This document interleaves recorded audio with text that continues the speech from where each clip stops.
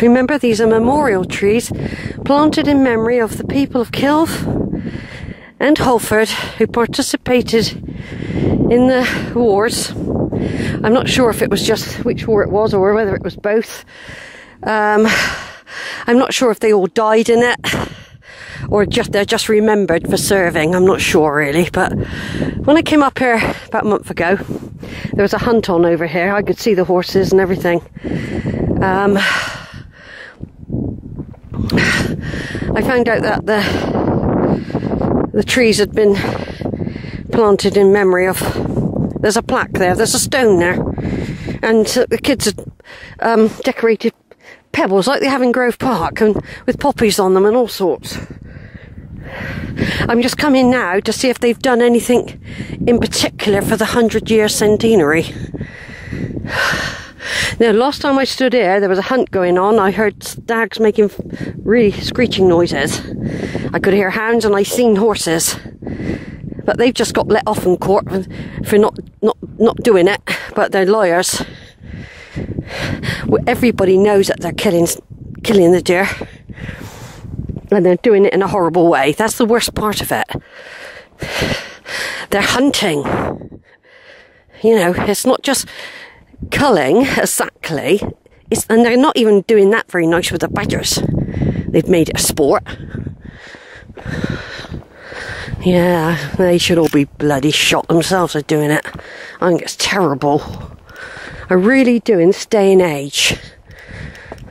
Like savages. I don't agree with it. I've been on hunt when I was younger, 16, 17. I never liked it really. I went for the horse riding experience. I loved going out with all the horses. And I really loved all that. I didn't like the hunt bit. And fortunately, when I was on it, they never caught nothing. Yeah, that was years ago when I was very young, living in Devon, Dartmoor area. I used to be down those stables every weekend, mucking and cleaning out and getting a 2-hour free ride on a Sunday across Dartmoor, or parts of Dartmoor, I should say. Yeah, I used to love it there. It was like my second home down there on that farm. Those stables, they really looked after me. They really did. I loved it there. Right, anyway, that's all memorising. I'll take some photos in a minute. While I got the video running, I'll just go over to the plaque. It doesn't look like there's anything particular standing out here. I thought it would be a lot more decorated personally.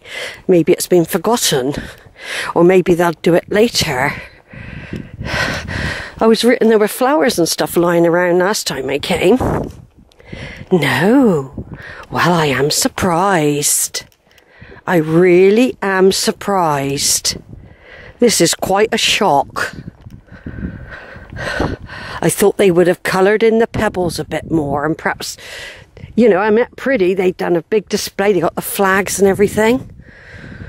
These trees were planted to commemorate the men and women of Holford and Kilve who served in the war of 1939 to 1945. There's a pebble missing. Maybe because it wasn't the Great War, they've downplayed it. But someone could have let the kids come up here and painted the stones, couldn't they? They're beautiful, the ones in Grove Park in Weston.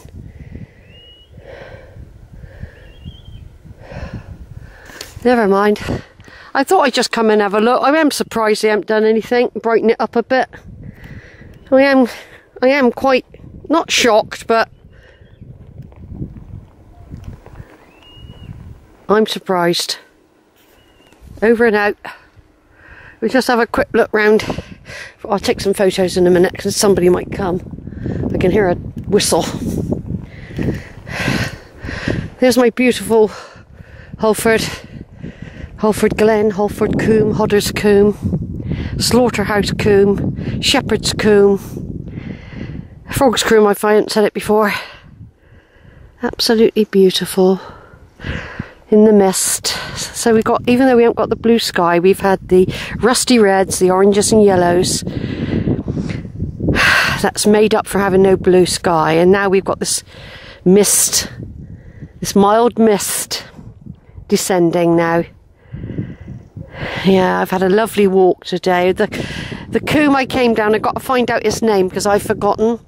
But basically that coombe was beautiful. And it went on for ages. Yeah, I'm surprised the person, there was flowers here. I am quite surprised really that nothing's here. Nothing at all, not even, like, I thought the trees might have been decorated with poppies or something.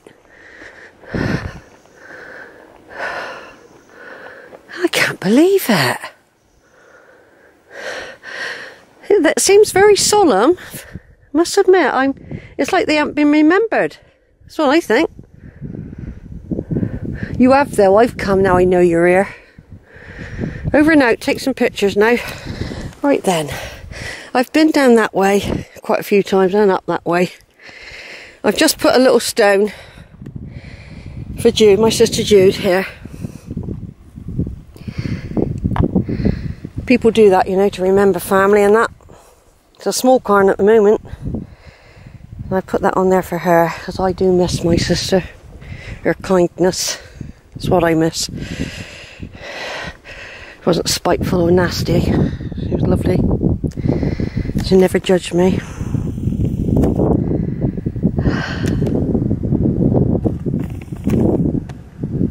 And I hope her spirit is up around this way. I'm sure it will be. She loved this place. She would have been here, where I'm standing. She would have passed that fire beaters there. I still can't believe she's gone.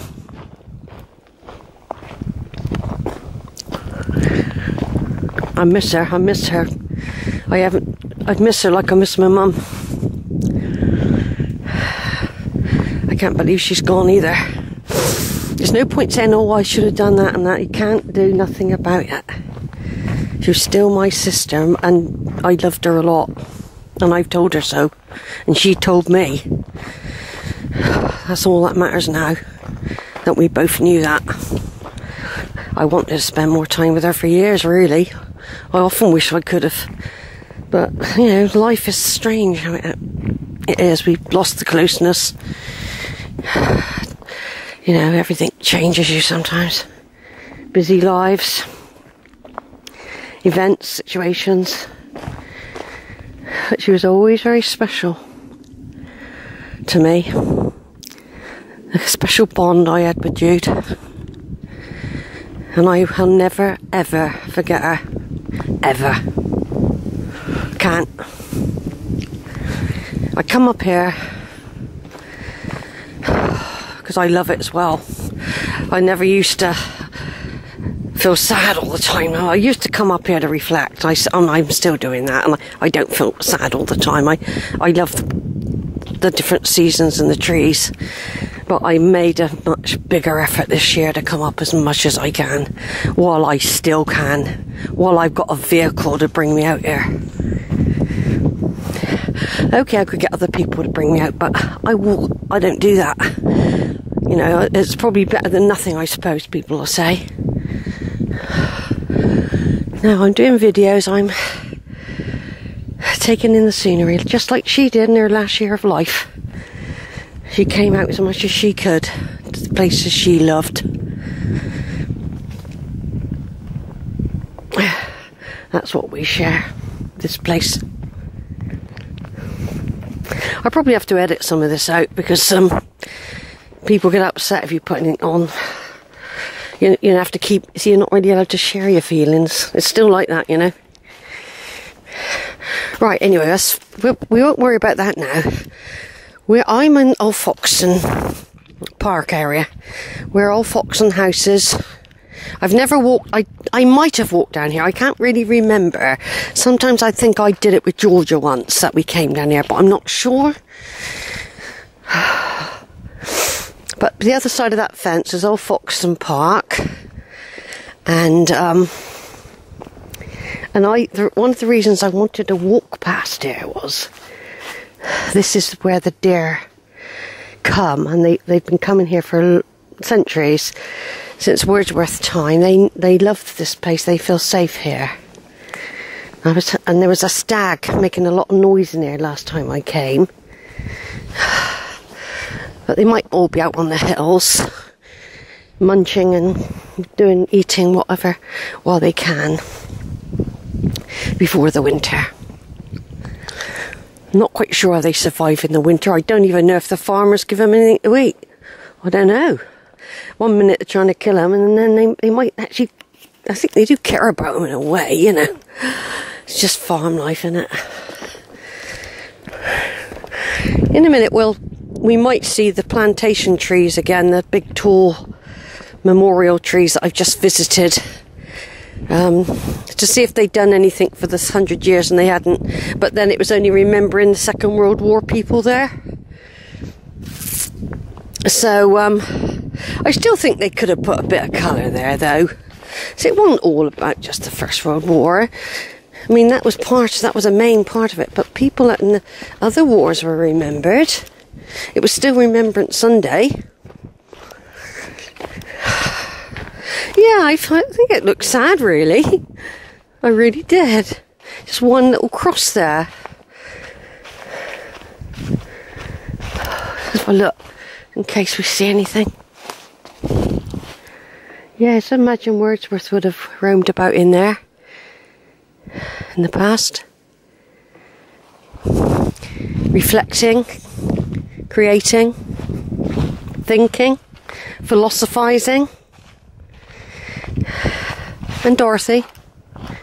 These are old trees. They could have been here when he was here. They could have been planted as babies.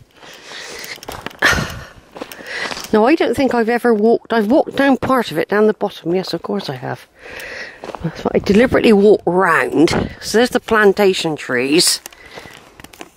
Right through there. That's where I was a minute ago. I deliberately walked round to finish the walk by doing this. Now, because my camera can be naughty, I'm going to have to turn it off and then come back on again. So I'm just turning it off a minute.